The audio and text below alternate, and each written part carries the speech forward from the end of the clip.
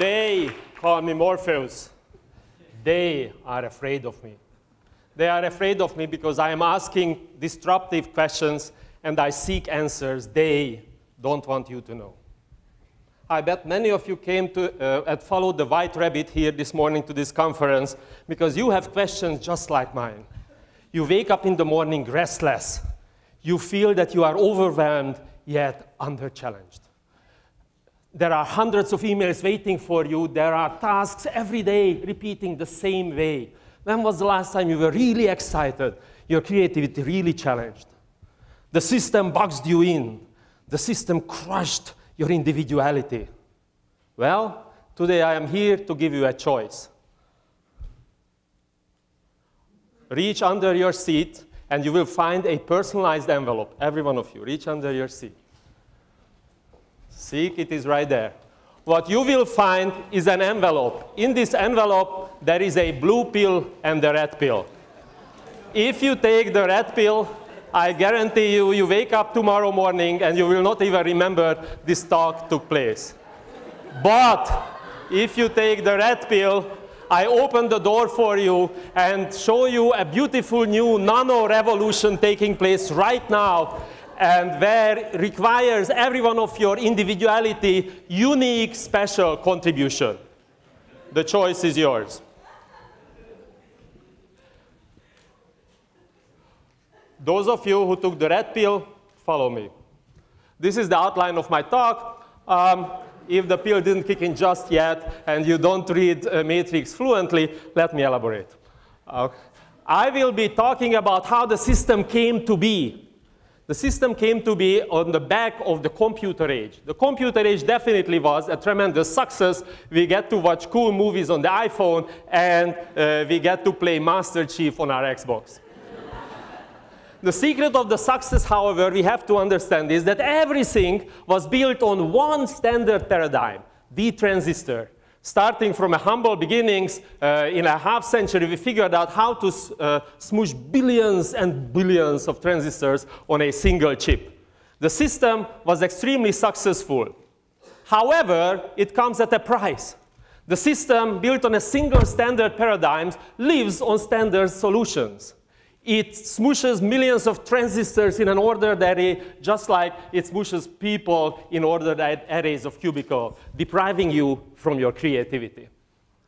Moreover, the expansion of the system is slowing down. Moore's law, which is predicting an exponential growth of the transistor density and performance, very clearly is slowing down, even according to Moore himself. Well, the thesis of my talk is this. The computer age was built on a single standardized paradigm. It gave us great steady progress, and the economic benefit of scaling makes it all cheap and available.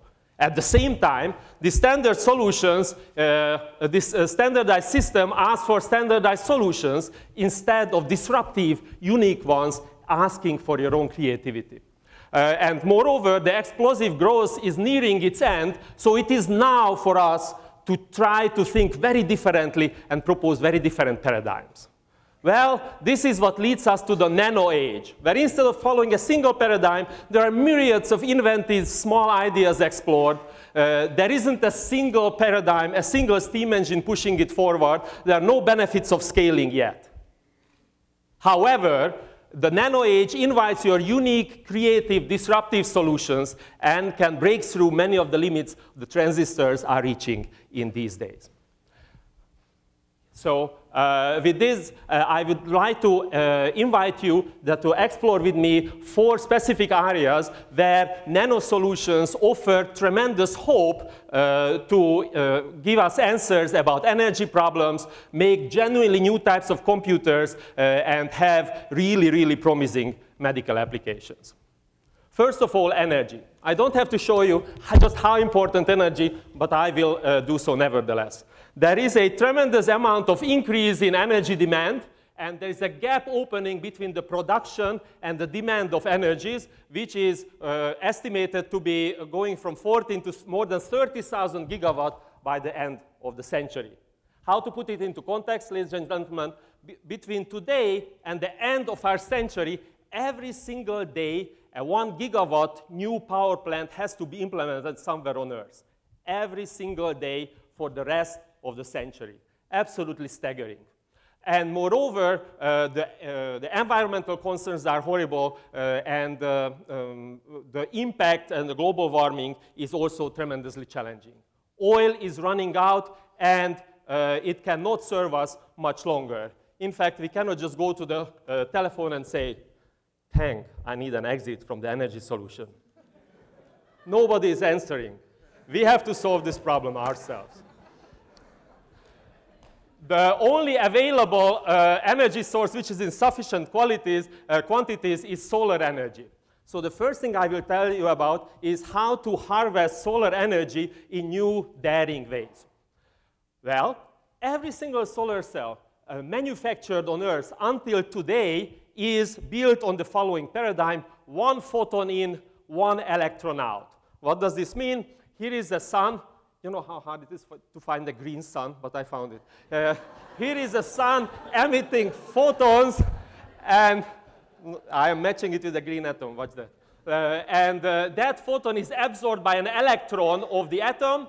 It gets excited, holds all the solar energy. But before we can get to it and extract it for our own purposes, such as running our iPod, it experiences a tremendous loss of energy, and we get to take out only a small fraction of the solar energy. How little it is, you ask? Well, the theoretical maximum is only 31%, and in reality, our efficiencies are 10 to 20%. It is absolutely pitiful.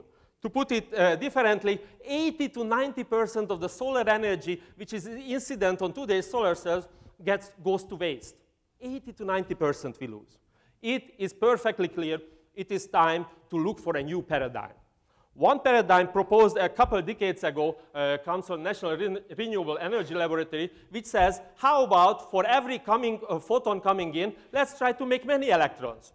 Sounds great. How do you do that? Here is your excited electron, and when it decides to give away its energy, instead of heating the solar cell, maybe it can zap another electron through a strong interaction and excite that guy too.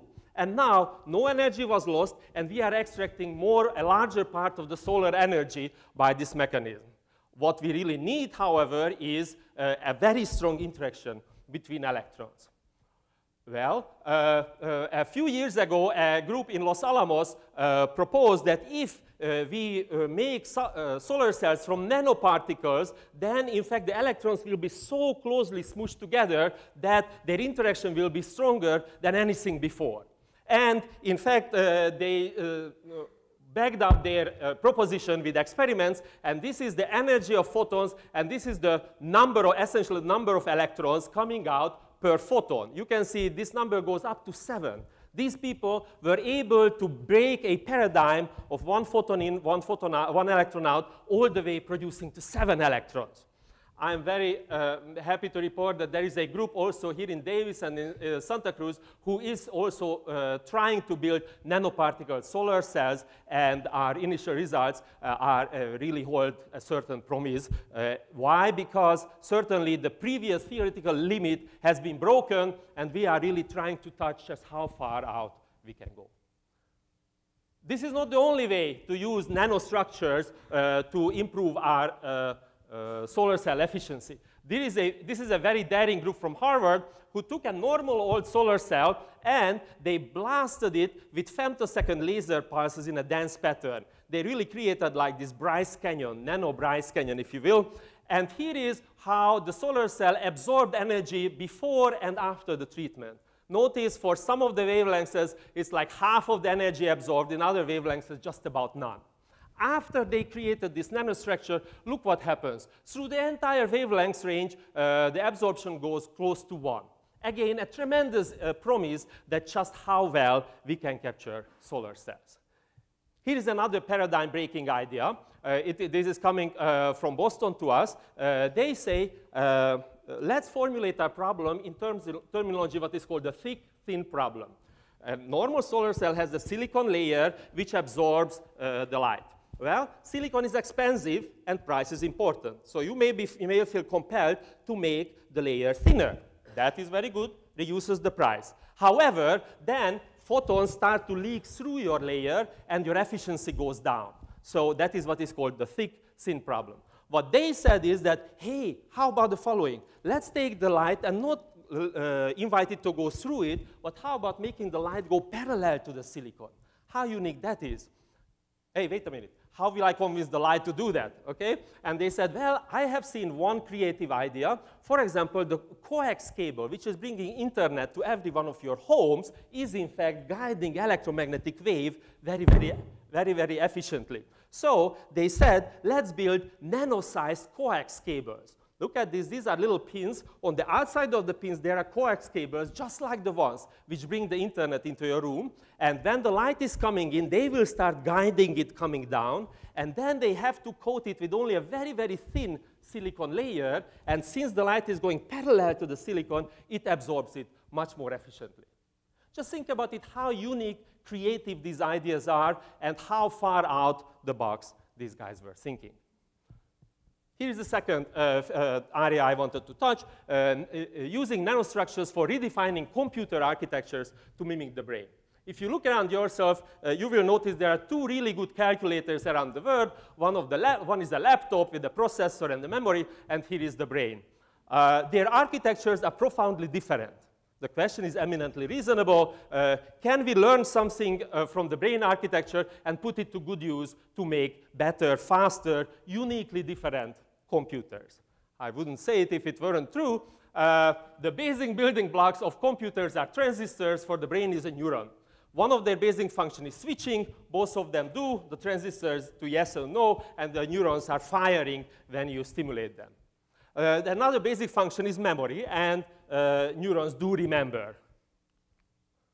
Oops, transistors don't. A key difference between the basic Legos or building blocks of the system is our transistors don't remember. And in fact, this is exactly why modern computer spends like more than 70% of its time, computational time, by shuffling data between that processor and that memory, which I mentioned in the beginning. A tremendous loss. Well, can we think of a new paradigm-breaking way of solving this problem? And here it is. A group a couple of years ago at Hewlett-Packard, he said, hey, how about making transistors with memory? This is too many syllables. Let's call them Memristors. They are building Memristors, ladies and gentlemen. And the Memristors are a tiny little innocent-looking platinum titanium oxide device. There is a low current state. If you put around 1 volt, it switches to the high current state, and it remains so. You go on vacation, you come back, and the system is still in that state where you left it. Okay? Remarkably, again, what is actually doing the switching is oxygen atoms moving as little as a ½ nanometer. A true exploitation of nanostructures in a revolutionary manner. Well, so what can we do with that? Lots and lots of things. Here is, for example, a patent that we can totally rethink the basic design of our computers. To do away with the processor and separated memories. We can have distributed processing the data where the data is stored without shuffling it back and forth. We can build smart memories which can replace today's hard drives and flash. And it will be genuinely different. And finally, we are not just serving the computer industry, we are totally redefining it. There is one more thing which I really like. This is a Memristor in action. This little pass is where the tunneling or the conduction takes place. And look what happens. If you cut it here, it actually decides to reform itself on the side, as if it were alive. That's creepy. The third is nano-sensors for cancer. A few years ago, many of us got really excited when a California laboratory mentioned that dogs can smell cancer. Shocking news. In fact, in biopsy-confirmed cancer patients, the dogs could figure out who has cancer with a 99% accuracy. Amazing result. Which brings us to the question, how come? How come that dogs can smell it? And the answer is that dogs have often 100,000 times better, stronger sense of scent than we humans. So different groups are now taking on themselves to make artificial noses or as Steve Jobs would like to call it, eye noses. They can be made of nanoparticles or nanorods over here, and they managed to put them into an integrated circuit. And here you can see that whenever they sent in ppms, parts per million, tiny, tiny concentration, these various gases, these electrodes produced a huge response. These people managed to get a tremendously efficient artificial nose. Finally, one of my favorites, nanostructures for restoring vision. Few events can be more traumatic than loss of sight, and however, a group of UC Santa Cruz researchers are having a program to build an artificial retina. What do these people do? If your retina failed, then they say, hey, wait a minute, I just break my iPhone open and put that little CCD camera into the bottom of your retina. And in fact, if I manage to sense light and then send the electric signals towards the brain, there's a chance that your vision will be restored. Remarkable how many obstacles these people have to overcome, though. For example, where do you put the battery? It's kind of problematic to have a little battery standing out on the side of the eyeball. Where do you stick it? And the answer is, look how creative these people are. They said, let's put, and I'm not making this up, let's put solar cells on the bottom of your eyeball around that CCD camera. And so every time, power will be there when you need it, when you open your eye to see. Now, this is revolutionary.